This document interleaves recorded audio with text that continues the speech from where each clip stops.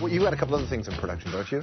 Yes. I'm doing The Darling with a Canadian wonderful director, Denis Villeneuve, based in Montreal. Yeah, we do Encendies. He's great. And Jessica Chastain is going to be take the lead in that. And I wrote the screenplay, and Scorsese is executive producing it, so we're putting the package together on that now, and hope that we can be there next year. When you write the screenplay, you have this relationship with the story, because it's your story, too.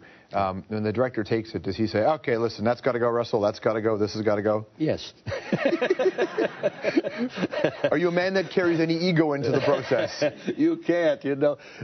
You can't carry the book around with you into the process. What do you do when you're writing a screenplay? And I've learned it now. I've written enough of them. You take the novel, and whether it's my own or somebody else's, I've got to do the same thing. And you think of it as a kind of a big round jar with a flat bottom, and you throw it on the ground, and smash all the pieces, and then you go through the pieces and you pick out the flat ones. And leave all the rest, because the flat ones are the ones you can reassemble into a movie. I mean, it's as if that's what you were doing. And the movie's going to be two-dimensional compared to the three-dimensional jar that you made.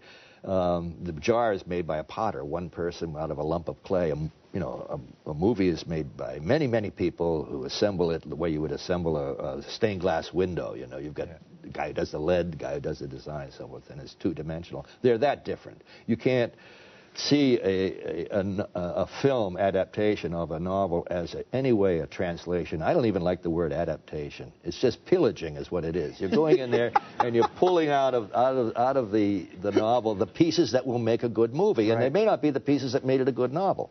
That's true. You know? Well, you're in good hands in Denis Villeneuve. Oh, He's I know. He's an absolute superstar.